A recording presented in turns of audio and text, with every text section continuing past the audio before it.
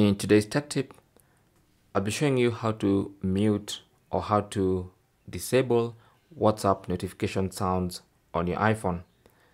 Now for this tutorial, I'm using the iPhone 14 Pro, but it's the same instructions for previous iPhones and also the iPad. So what you need to do is go into settings.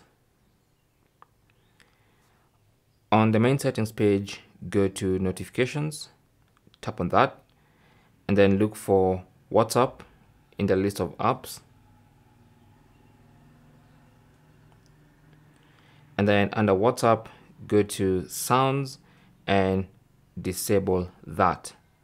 And that's basically how to turn off WhatsApp notification sounds on your iPhone. Now you'll still feel a vibration if you have notifications enabled, and you'll still see the notifications if they're enabled, but they'll not make a sound. And it's as simple as that. Thanks for watching and good luck.